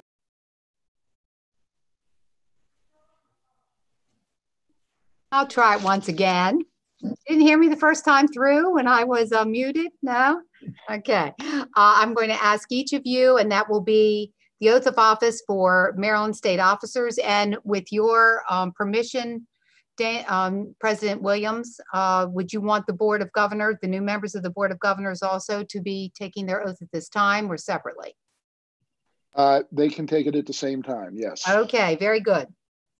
So this is to the elected officers and the new Board of Governors. Yes, Mr. President, yes, okay. So I would ask each of you to raise your right hand and repeat after me. I, say your name. I, Jason Deloach. Do solemnly swear. Do solemnly swear. That I will support and implement the bylaws of the Maryland State Bar. I will try it again. That I will support and implement the bylaws of the Maryland State Bar. That I will support and implement the bylaws of the Maryland State Bar. And to the best of my ability. And to the best of my ability. Carry out the obligations imposed by the Code of Professional Responsibility. Carry out the obligations of the Code of Professional Responsibility. Well done. That I will. In fulfilling the responsibilities of my office. Maintain the highest standards of service to the bar. Maintain the highest standards of service to the bar. The bench. And the public. And the public. All right, you are duly sworn. I am pleased to declare you the duly elected and installed officers and board of the Maryland State Bar Association, Board of Governors rather, with all of the rights, privileges, duties, and responsibilities appertaining thereto. Congratulations to each and every one of you, and thank you for your service. Thank you. Congratulations to all, and thank you for your service. Thank you, Judge Barbera. My pleasure. Moving on, I'm going to take a point of personal privilege for a minute, Mr. President-elect. Well, actually, you're now president. Mark, I have here, I don't know if you can see it. This is a hat that I have worn hundreds of times during my course of years president. It's been seen everywhere. It's dog-eared, it's stained, it's worn out. It's kind of like about the immediate past president is. So I sent something over to you and I asked you to pick it up from the box. I'm not asking you to put it on right now because I don't want to mess your hair up or anything, but go ahead and pick it up and take a look at it because you will note there's something more specific about that hat. I say it says president. You cannot hide. You are identified for everyone to see. So, thank you, Dana. And I have procured one that says past president. Perfect. So Mark, you have my heartiest congratulations and I welcome you to the floor. And I am now retired. Well, thank you. Chief Judge Barbera, Chief Judge Morrissey, thank you both for your very kind words and your support. You both have been the voice of the judiciary through very difficult times. You have empowered each of us on the judiciary to develop creative solutions during this pandemic and to provide access to justice for Marylanders across the state and helping to reopen our courts safely. You've set the example of true leadership. I also want to thank Dana Williams for being such a great mentor and friend. Dana, you will now be known as, you've got on your hat, past president. You've maintained calm when calm was needed. Your thoughtful approach and solutions to the challenges that we faced this past year were instrumental in keeping lawyers and judges informed, educated, and engaged. Your leadership is truly to be celebrated. I personally want to thank you also for your guidance and your advice and keeping me involved throughout your year. You consistently said to me, we're a partnership, and you actually meant it. You rose to the occasion as many curves were thrown your way. Let's see, COVID, murder bees, and ending your term with the Saharan desert dust storm. Quite memorable. Yet through it all, you were able to adapt quickly to help protect the association from the financial impact that we faced and make the very difficult decisions for the safety of our membership. Thank you, Dana. I only hope to effectively carry over with me your teachings and your leadership into my year. Sandy, we are delivering your husband back to you. Thanks for your continual support. And I know I can call on you for your perspective from time to time this year. Vic, I want to thank you for your vision, your forward vision, and also your leadership. I was the incoming treasurer when you came on board, fresh out of DC, full of ideas and enthusiasm. Well, a few bumps and bruises later, you took over an organization and prepared us for the next chapter. If we were ready for change, and well, you gave it to us. I look forward to our honest discussions, the hard decisions that we have to make as we continue to build the MSBA into one of the, if not the, leading voluntary bar across this country. I look forward to working with Anna and Doris and all of our staff who have gone above and beyond and risen to the challenges this past year.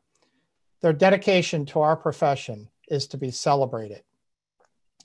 This year, my focus will be on diversity and inclusion, as well as access to justice. They overlap each other in many ways.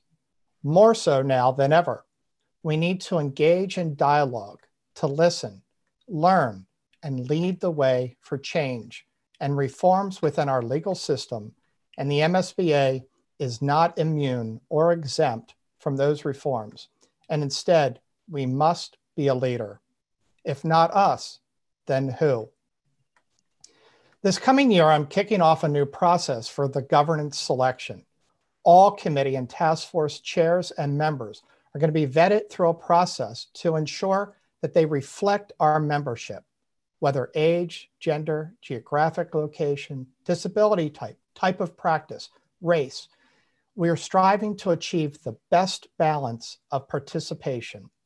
Gone are the days when the president is given that daunting task of choosing our committees and the task force alone. Now we have a committee to aid in this selection process to help us achieve our goals of diversity and inclusion. We will strive to accommodate everyone who's expressed an interest through our online portal system. To that end, if you want to be involved, please email me or Anna directly. I am honored to serve as the MSBA representative on Attorney General Frost's COVID-19 Access to Justice Task Force to be part of the solution as we reopen Maryland's courts. We, as lawyers and stewards of the law and protectors of our rights, need to stand up and speak out against injustice and exclusion.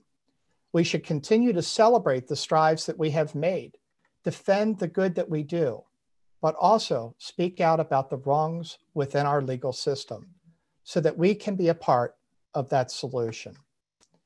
As part of the solution, I will be continuing the Emerging Issues Task Force that was initiated under past President Williams' year. This task force will be charged with responding to the issues that arise throughout the year and be the voice of our association, where an individual's voice may get lost, or in the case of judges, unable to respond. We will continue to educate our members of the legislature about the long-standing policy of supporting the sitting judges who have all been vetted and appointed by a governor. We will help the citizens understand our legal system and protect the independence of the judiciary. This year, I will be kicking off a task force to focus on addressing issues specific to our paralegals in our profession, increasing the content that we make available to them and adding more value to increase the paralegal membership in our association. A task force to address our out-of-state attorneys in other jurisdictions, making sure that our CLE and other content remains relevant. An existing task force will continue to work on facilitating the group health insurance for our members. Another new task force will be to give new direction to our professionalism committee by adding content, webinars, and podcasts to enhance civility in a virtual world. And another new initiative will be a task force to address cybersecurity and threats. This area is of great concern to many, as we saw what happened in the city of Baltimore with the ransomware attack.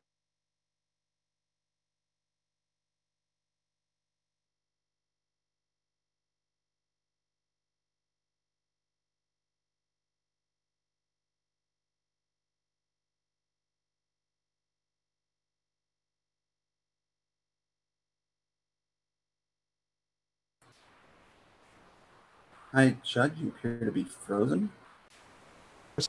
In the MSBA, so that they may benefit from our programs, our CLE's networking. President Scurti, I'm sorry to interrupt. If you could just go back about 20 seconds, you froze for the audience. If you could just go right back, and would love to have those comments. Thank you. So I'll pick up again. I'm sorry. Existing task force will continue on working on facilitating the group health insurance to our members. A new task force to give new direction to our professionalism committee by adding content, webinars to enhance the civility in a virtual world. Another new task initiative will be to add a task force to address cyber security and threats. This area is of great concern to many, as we saw what happened to the city of Baltimore.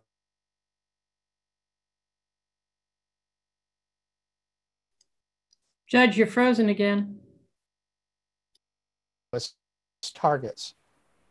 Turning to membership, we've initiated the I'm All In at 100% campaign. We're challenging law firms, both private and public, to provide 100% membership of their attorneys in the MSBA so that all may benefit from our programs, the CLEs, the networking, referrals, lawyer assistance, and publications.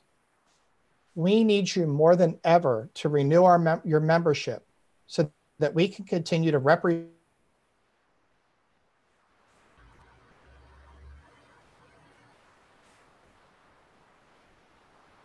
voluntary bar dues in the country.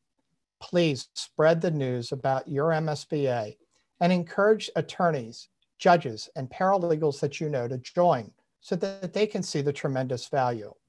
I'd love to see every firm pledge to be all in at 100% and show your support to the MSBA. To my judge friends, listen up, especially if you are not a member of the MSBA. I hope you will consider joining or rejoining. Your presence is invaluable, in particular to those young lawyers of our association. They enjoy the opportunity to meet and talk to judges at events and CLEs. Many connections have resulting in internships and other employment opportunities. We as judges should be giving back to our profession, and what better way than through the MSBA.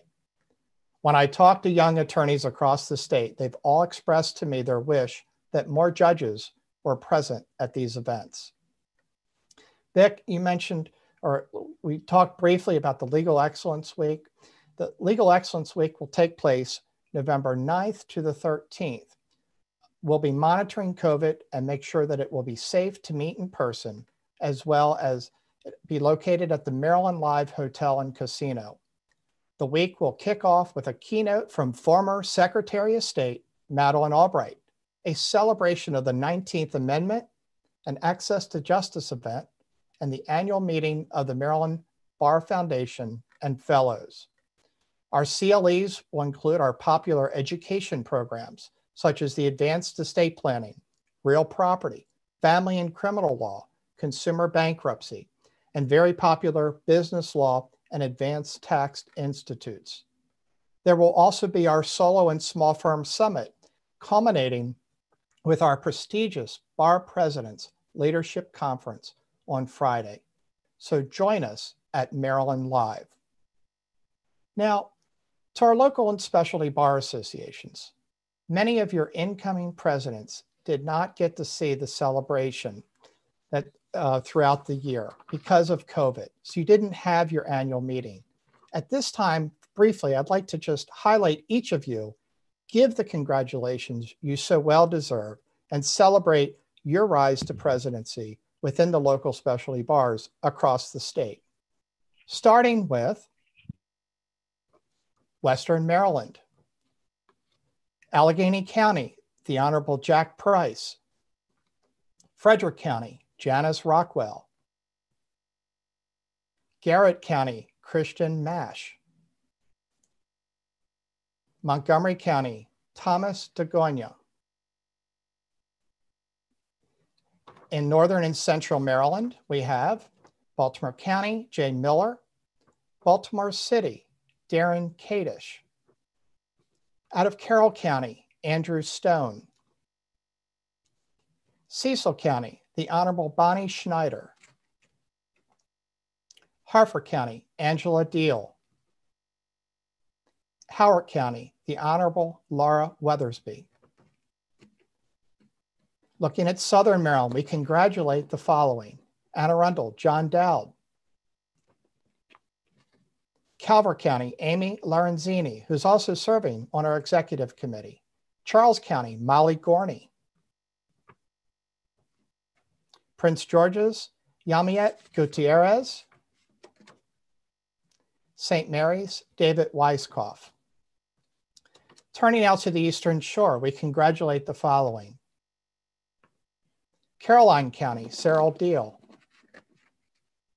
Kent County, Pamela Duke. Somerset, Jennifer Turnbull. Talbot County, Ronald Lee. Wycomico, Rena Patel. And in Worcester County,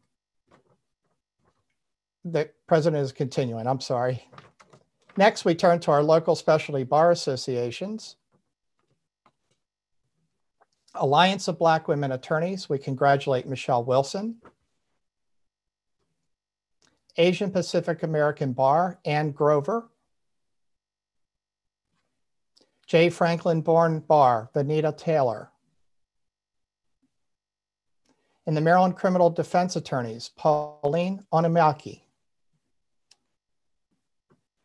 In the Bankruptcy Bar, Catherine Hopkin. In the Maryland Hispanic Bar, Roy Lyford will be serving his second term, Roy Lyford Pike. Maryland Defense Counsel, Colleen O'Brien. The LGBTQ Bar, the second term for Laura McMahon. Maryland Association of Justice, Amy Orsi. Monumental City Bar, the Honorable Michael Studdert, who serves on my bench. Everett J. Waring, Juanita Jackson Mitchell, Amand Altema.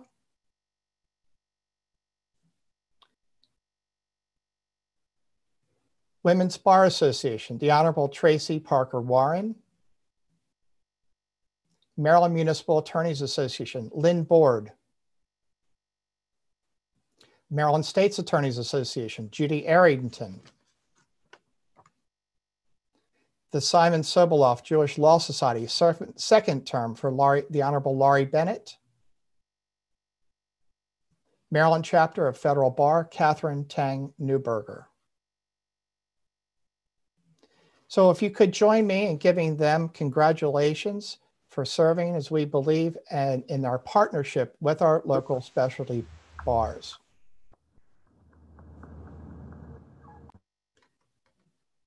I am thrilled now to introduce that the mid-year excursion is on, and it's scheduled in beautiful San Juan, Puerto Rico, February 14th to the 20th at the Caribe Hilton, home to the first Pina Colada.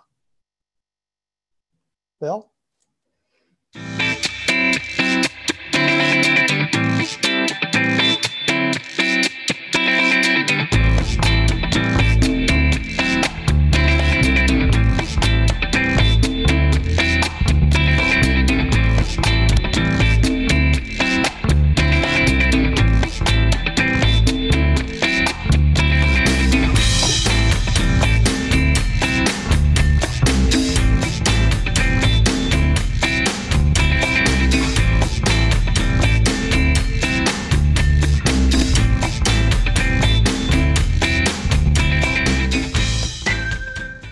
We negotiated substantially reduced room rates. There's no chartered flight, so you can use points, buddy passes, or book your airline directly with the airline of your choice.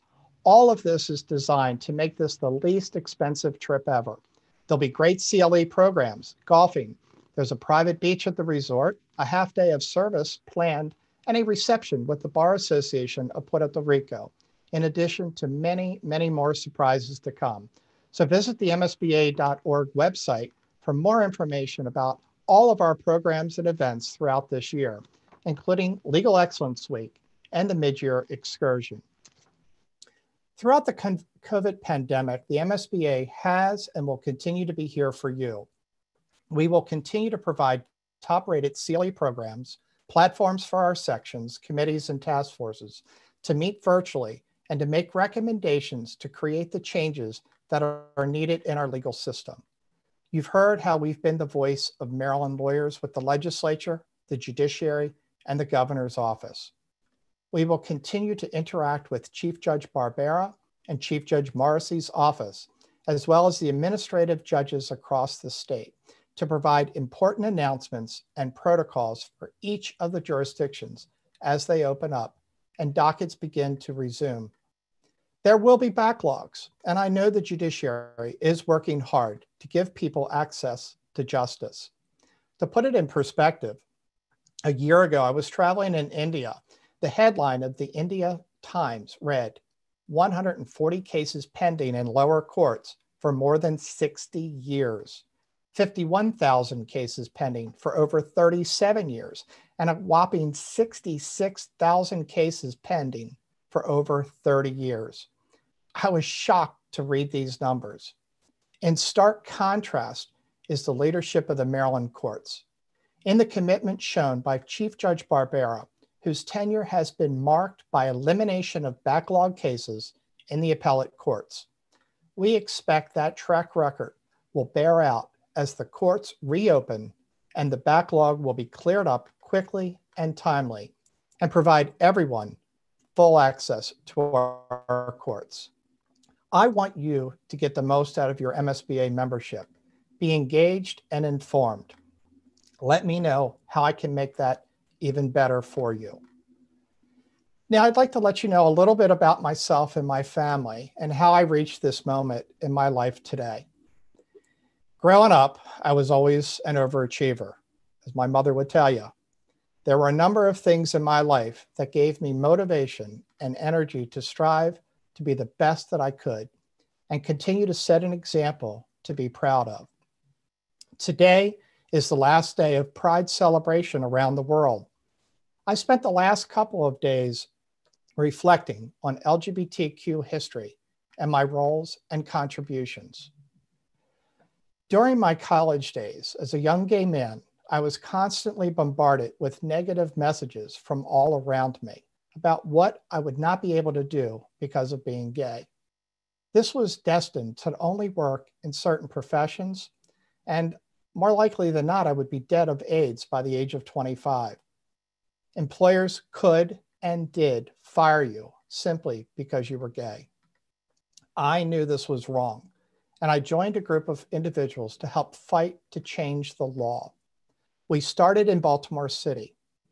I remember walking into City Hall past protesters with signs that read, "God hates fags," that I was going to hell and burn. I kind of thought the latter was a little funny because I associated hell with fire and thought it was a little redundant.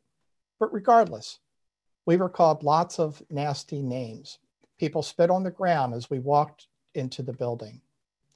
This only fueled my determination to fight against bigotry and for what is right. After all, it was my life that this was impacting. After many years of testimony before the City Council, a bill was ultimately passed in 1998, providing protections on sexual orientation in public accommodations, housing, and employment. Man, that felt great to see change take place, and it was lawyers that helped make it happen. But that was a victory only for our city, and I wasn't satisfied. The next challenge was to work on statewide protections. I had been motivated to go to law school and use that education to not only understand the law, but to put it to good use, as I saw what lawyers could do. In the year 2000, I was honored to get appointed with Judge Shannon Avery to then Governor Glendenning's Special Commission on Sexual Orientation, where we held hearings all over the state, and we heard these horrific stories of LGBTQ individuals who had been fired or denied housing. The next year, in 2001, the act passed and protections became statewide. We were on a roll as part of change. You can only imagine how thrilled I was a few weeks ago when the Supreme Court ruled in Bostock versus Clayton County, Georgia, giving federal protection to gay, lesbian, and transgender workers across the country. The next big issue for me was the emerging issue on marriage equality. I was cleaning out some old paperwork and came across literature from an organization called the Same-Sex Marriage Coalition we used when we were lobbying down in Annapolis back in 1996. Like Baltimore City, year after year, we'd go to Annapolis and testify. Year after year, the bill would never make it out of committee, yet alone, some years, not even up for a vote. Finally, Governor Martin O'Malley put forth a bill to allow same-sex couples to marry in Maryland, only to be put on a referendum for the people to ultimately decide. Meanwhile, one of the last cases that I worked on in private practice was Port v. Cohen, in which we argued before the Maryland Court of Appeals that Maryland should recognize out-of-state same-sex marriages under the doctrine of comity. Our Court of Appeals agreed 7-0. Earlier that year, while I was serving on the Board of Governors of the MSBA, I made a pitch to the Committee on Laws and ultimately to the Board of Governors about why the MSBA should stand up for marriage equality and not sit idly by on what was seen by some as a controversial and divisive issue. I was overwhelmed by the near unanimous support. Only one person voted against it, and it was for different reasons. I was never so proud to have an organization that I had been a part of for my entire professional life stand up and say, if not us, then who? It was personal. President Henry Dugan presented passionate testimony in Annapolis in support of the bill, which ultimately was successful. Later the year, the referendum was passed by the voters, and we were now allowed to get married in Maryland. Now, I was married 3 times. Some of you may have heard this story. Once in Vermont as a civil union, once in San Francisco when Mayor Gavin Newsom was giving out licenses, only to have it rescinded by the California Supreme Court, and then again in Provincetown, Massachusetts. All of my marriages, however, have been to the same person, Michael Myers, my spouse. For over 20 years, he has supported, encouraged, and motivated me to continue pushing myself. Although we live on opposite coasts, he's in San Francisco, he continues to be a steadfast rock in my life. I'm forever grateful for his love and support. As I mentioned, he's watching in San Francisco with Mike and Matt, my stepsons. I tell you these stories because I hope it helps demonstrate my character and passion to pursue equality and inclusion and the place from where I come. No one should have to think I can only be X because of who I love or face injustice simply because of the color of my skin. We need to continue to ask, if not us, then who? Who will stand up against injustice, racial injustice, and violence? If not us, then who? We stand now in a time of unprecedented reckoning with racial injustice. As Chief Judge Barbera said earlier, we cannot falter as we must fulfill our mandate to ensure equal justice to all under law. Now, if we were in Ocean City at this time, I would be introducing my family and friends who were present. Instead, watching from all over the country, some from my living room downstairs, I want to acknowledge my family and friends for their love and support of me over the years. I've been told I am the perfect blend of my mother and my father's personalities. When you meet them, I'll let you decide which part I got from whom. Anyway, my mom and dad, Dee and Frank Scurti, I thank them for their love and support. My sisters, Kim and her husband Joe, niece Chelsea, Emily and her husband Ryan and son Charlie, and nephew Joseph. My sister Stephanie and her husband Andy, and my nephews Jack and Ben. A special shout out to my extended family, Shannon and Sarah and their son Wiley. Your presence in my life has added a new dimension to my legacy. I also want to acknowledge a few of my friends, in particular, Sarah Longson, Judge Nicole Pastore, Judge Kevin Wilson, Judge Martin Dorsey, the three judges of whom I was appointed at the same time with, Tom Ackers, Mark Devlin, my friends in Ireland, and also that are watching in parts of the UK, and former law clerk Mark Postma, who's watching in the Netherlands. And finally, to all my colleagues, past and present, of the Baltimore City District Court bench, under leadership of my administrative judge and friend, the Honorable Barbara Bear Waxman. With that, I would like to conclude by saying how humbled and honored I am to lead the MSBA and serve as your 126th president. Coincidentally, I was also the 126th president of the Bar Association of Baltimore City. I stand on the shoulders of our past presidents, many of whom have reached out and given me advice and guidance on how to be an effective president.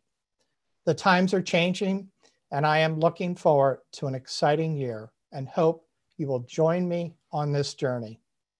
From wherever you're watching around the country and the world, join me in celebrating the Maryland State Bar Association.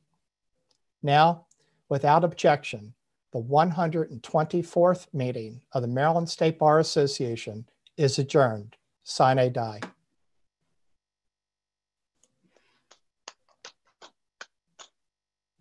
Thank you, Mark. That is awesome, President Scurti. Awesome. Thank you, everyone. Thank you, President Scurti. Thank you, Chief Judge. Thank you, President Scurti. Congrats, Mark. Great job, Mark. Great job. Congratulations. Inspiring speech. Great job, Mark. Keep up the good work.